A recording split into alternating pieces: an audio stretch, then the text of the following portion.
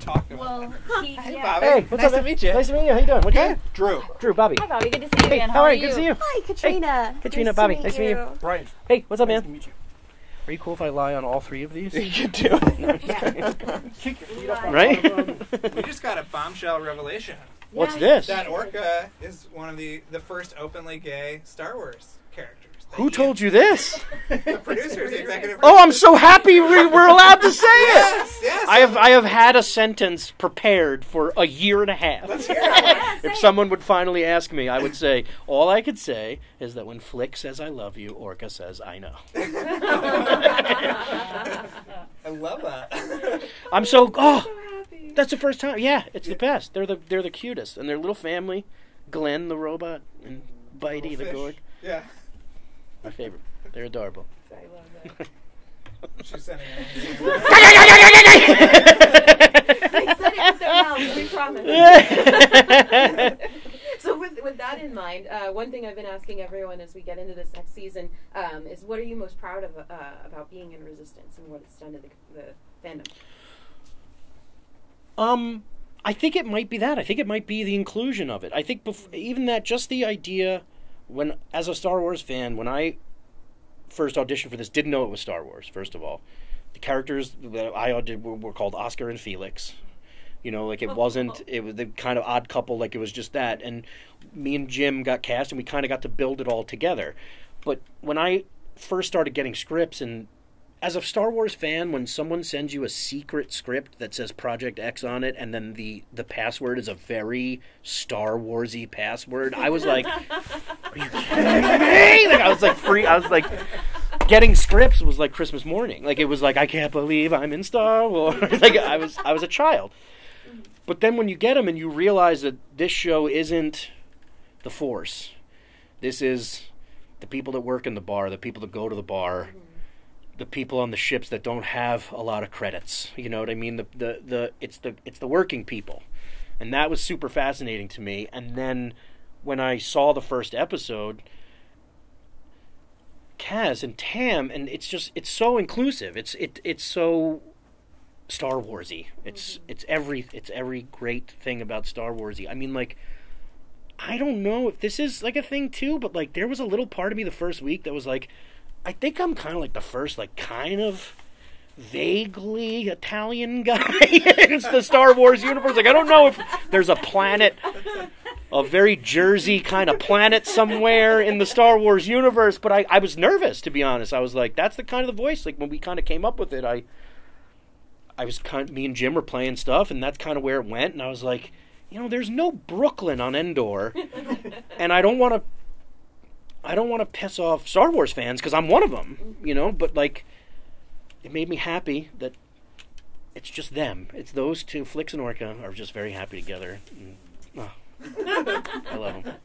Can you talk about the recording sessions with Jim and how you guys have been able to work together and kind of build, and how much they lean on you guys to kind of, you know, there's always the text of the script, but then you guys are great at improv and being able to build the characters as you know them. So what's the process kind of evolved into as you're in season 2? It was interesting. I think that has been the coolest part about it, is that it was a process. I think I thought, like, I'm in Star Wars, just do what they say and go home and watch it and cry.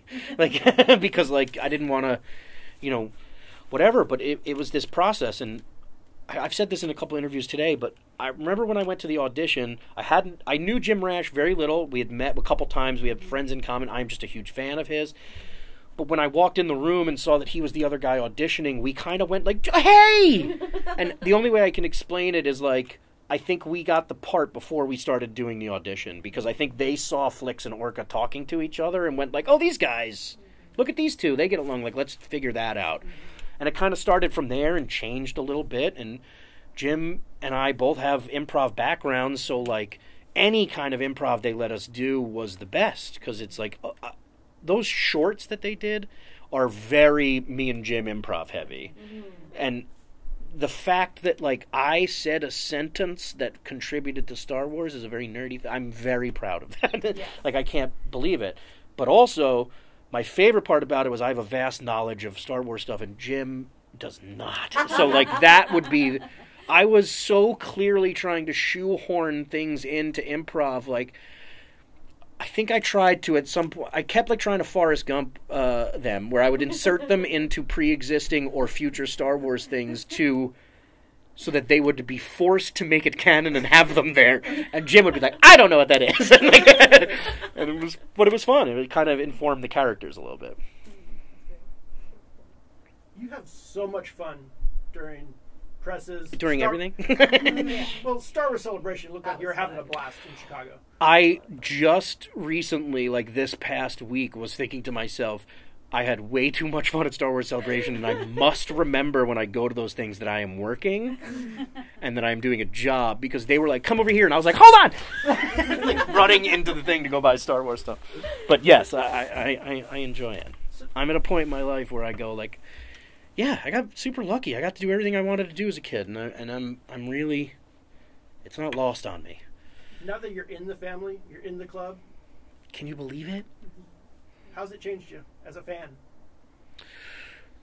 I have some notes. No, I'm just kidding. No, it feels insane to be a part of the whole Disney thing. I'm on DuckTales too. Like I'm Louie on DuckTales and like that being allowed into that world is a fascinating thing. And it's a really great place full of talented, passionate people who love this stuff. And I feel very at home amongst those people, so I'm glad they like me there. I would change the garbage cans at Lucasfilm. You know what I mean? And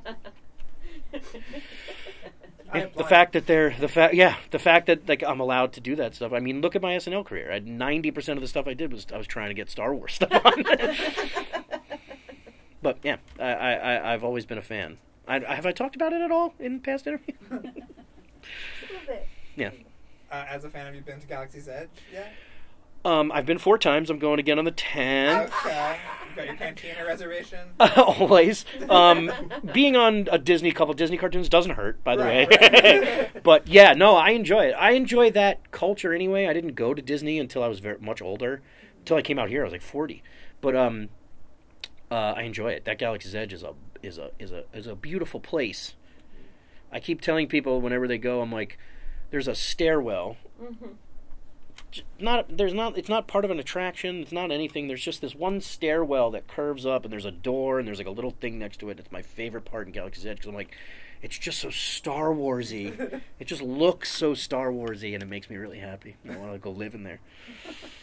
Since you get scripts that are parallel with the canon that's going on in the theatricals, as a huge fan, and of course NDA'd at the wazoo, but just from a fan's perspective, when something floats by you, and since you know canon so well, have you had moments where you've just kind of had to walk it off once you found something? Thank God, no. Thank God, no. I think in the first season there was one thing, but like I also, and I shouldn't say this, but I wouldn't read it. I would read my lines, and then I would be like, I don't want to get spoiled. So I wouldn't read it, because I didn't want to get spoiled. But I think all fans do love when, it's crossing over, like, that stuff, and there's a lot of fun stuff this season for that. And I think they did a great job in the first season with that, too. So, personal, just you, new Star Wars projects comes up, where would you want to see yourself? Involved? Yeah. in any possible way. I mean, yeah, gosh, I've been pitching them ideas. I just want, I have so many. I don't know how to answer that question, because literally, if they were like, "Hey, we got this Star Wars thing. We're just gonna put you in a room, and we're not gonna do anything," I'd be like, "All right." Like, I mean. The fact that I'm already a little piece of it right now is the craziest thing in the world. If something more comes out of that, I would obviously die. Would it be more exciting for you to write it or perform it? No. Oh, well, because the anxiety. Well, I have written a lot of Star Wars stuff that I'm trying to pitch because I'm a fan, but I realize the responsibility that comes with it, and I think I'm a better performer than I am a writer. So I would, a faceless alien, something like that. You know what I mean? Like, just to be part of that. Yeah, anything. I would do anything like that. The Mandalorian, I literally would hold boom on the Mandalorian. It looks. I'm just a fan already. It just looks so good.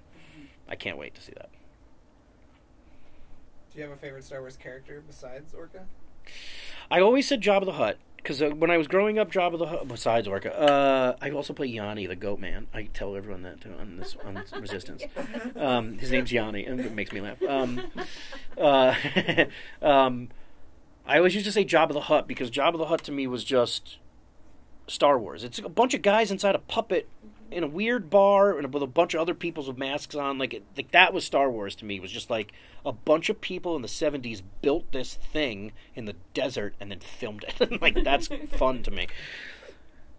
But I think now, I definitely is Princess Leia. Easily. Mm-hmm.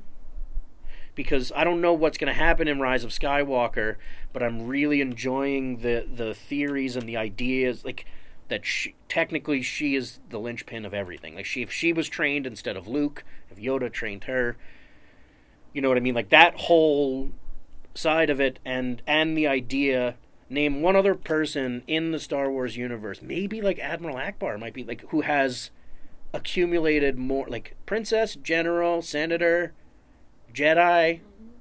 She's the most powerful in every way. So I think maybe her. That's awesome.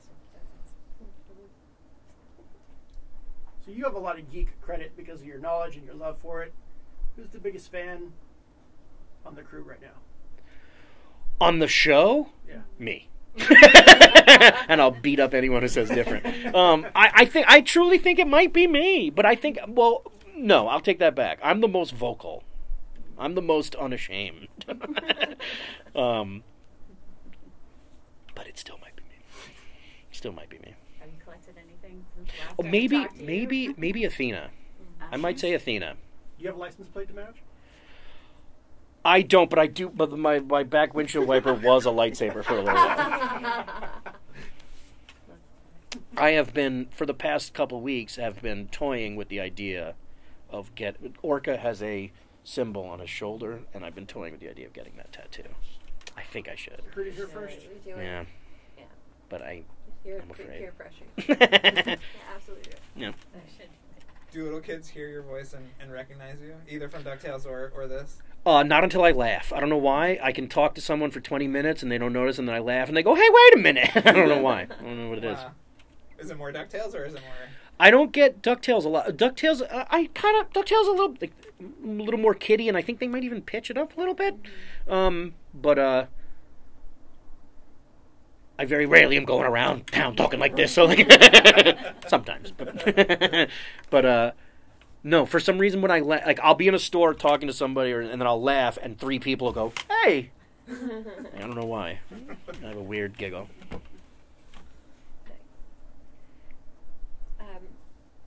Would you like to see, are you a fan of other mediums of Star Wars storytelling? And if there was one you could pick to see more Star Wars stories in, which would it be? Wow.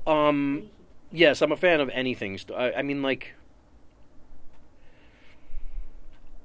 the way the Mandalorian looks does not look like television. It looks so good. And as a Star Wars fan and purist, I go, like, they're using miniatures again. Like, they're going back and doing all that stuff that made it so cool to me.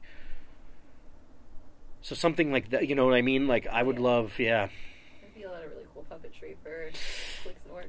Yeah. Can I show you? Yes, please.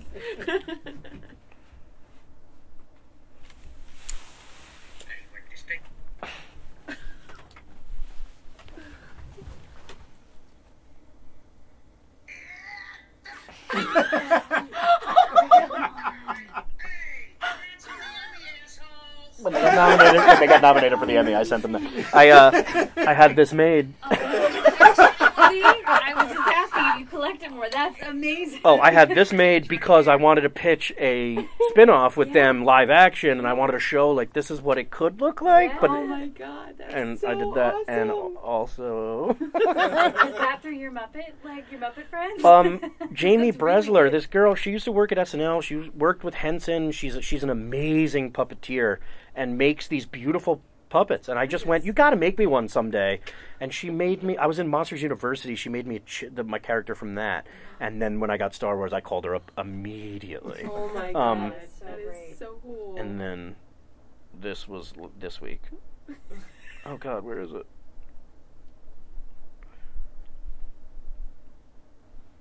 Sorry. No, please take your time. It's scale to the figure. Just had one made. God, he's so And having it painted now, but it's like an actual figure, scale to the right size. It's the same size as Yoda figure, and it matches all the Star Wars Resistance ones. That is so awesome. So now you have your own action figure. Yeah, I had to make it because I didn't know if I couldn't wait. Don't hedge your bets on When it. I was a stormtrooper, I'm a stormtrooper in a couple episodes, which is definitely not lost on me either. And also, right before I started doing the stormtrooper voice, my heart started pounding. I was on Saturday Night Live for 9 years, live television. Not once did I get nervous after the first episode. And doing that stormtrooper voice, I was like, I was so nervous I was going to get it wrong. They're so distinct, you know. Like I took it way too seriously. But when they came out with the Star Wars figures, the Resistance figures, and I have a picture, literally in tears, holding the stormtrooper. I'm like a child. Wait, calling back to SNL if we've got a hot second. What do you think your stormtrooper would be doing today, heading after The Last Jedi? Do you think he survived? Maybe we'll see. Oh. Bye! Thank you so much. Thank you, ma'am. Thank you. Such a pleasure. It's so great to see Good seeing you guys. Thank you. Thank you, such a pleasure. Yes. And you guys are all wrapped too. Oh, We yes. have